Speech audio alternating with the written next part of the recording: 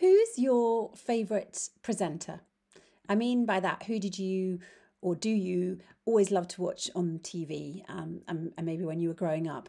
Is it somebody like James Corden, or for us Brits, Terry Wogan or Bruce Forsyth? Or if you're in America, is it Larry King or Oprah? Did you love David Attenborough, Barbara Walters? So it's an eclectic group, I know, but I'm trying to talk to both sides of the Atlantic here. Now, I love people like Graham Norton and Ruby Wax because they're cheeky and they make me laugh. But then someone like Louis Theroux also appeals because his humour is so dry. Most of what these presenters have in common is that they are friendly, they are charming, they are amusing, warm, authentic, they're unusual and potentially thought provoking.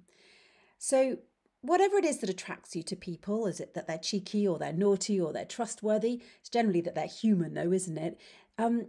And that's something that when we are presenting or talking or speaking at an event or in a meeting, we actually want to be attracting people to us who want to work with us, to hire from us, to buy from us.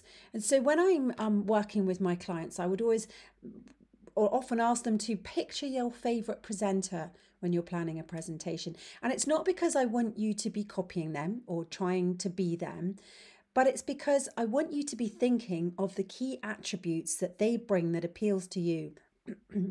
Excuse me, as those are the elements that I'd want you to bring to your presentations, to your speeches.